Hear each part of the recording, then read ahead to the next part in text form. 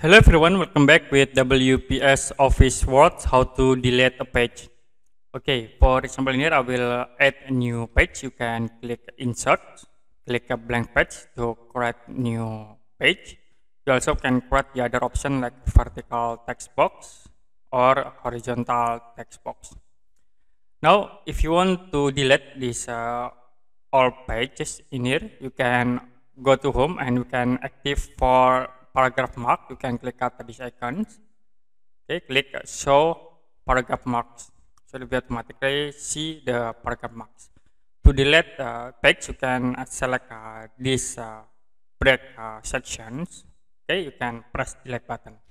So it will be automatically delete the page. Okay, you can select again in here, double click, press delete buttons, and also in here, press delete buttons. If you see paragraph marks in here, okay, like at these options, we have these two pages, but this is with paragraph marks. You only delete this all paragraph marks below, and you can press delete button. So it will be automatically delete page. Okay, that's it. How to delete page in WPS Office Word. And if you have any question about this tutorial, you can comment below this video.